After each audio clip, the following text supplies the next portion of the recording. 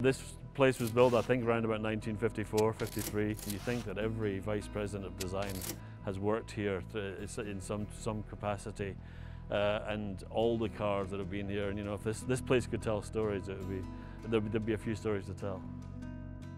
This is the place where designs have been chosen, where we showed themes, where we actually work. We actually use it as a working building as well, in terms of we bring the clays in here, we use it to stand back and look at, we put tapes in the clays and we modify it. So it's had a lot of use over the years, and it's sad to see the place go. Obviously anything that's on the roads in the US from Ford came through this building really since 1955 through to the present day. I think it was a place of pride as well that we had this standalone secret place as well. The courtyard that's out the back was there then as well, and I think there was a real sense of camaraderie, as there is today, in terms of this was our place and this is design. And I remember actually a story about the curtains here, and we actually, you can see these curtains which are full width and really big. We actually sent them out to get dry cleaned, I think in the early 2000s, and for some reason they came back pink.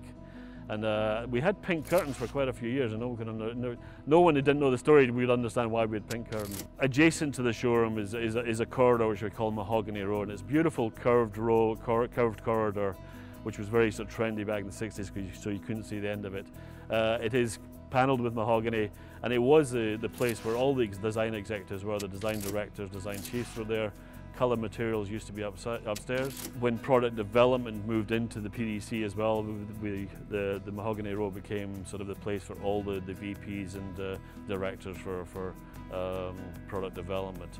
Interestingly enough, William Clay Ford had an office there up to a few years ago, because he at one time was in charge of design, so he was in charge of styling at Ford in the 50s, I believe. Obviously, the prior vice presidents have all worked in this building. You know, when I came here, Jack Telnick was the vice president, and then of course Jay Mays, but also the three prior to that were also involved in the building itself.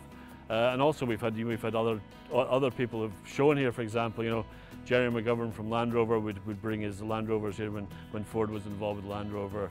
Jeff Lawson from Jaguar would have been here to show Jaguar products. So it's not just Ford products that we're showing here, it's actually some really important people and some really important products in the past history.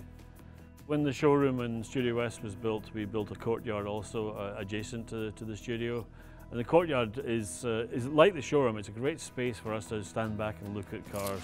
And it's immense, and you can put, you know, maybe 10 competitor cars in there as well, which is really good. So it's just really useful for the designers to be able to assess the vehicle, look at the volumes, look at the proportions. It has a turntable in the centre as well, so we can rotate the car too. So it's really useful, and it's really like obviously in the summer weather we use that a lot more than we'd use it in the winter. We've had some fun events in the courtyard as well. At one time, one of our designers, without someone's permission, actually brought a Mustang in and drifted around the courtyard. We also use the courtyard for an annual car show event, and the designers bring their cars in. We have food trucks. We have special events here. When we have our Bring Your Kids to Work Day, we use the showroom, and so they can come in here, they can practice clay modelling, they can see people drawing, so we use that. So there's some nice social events we've had here too.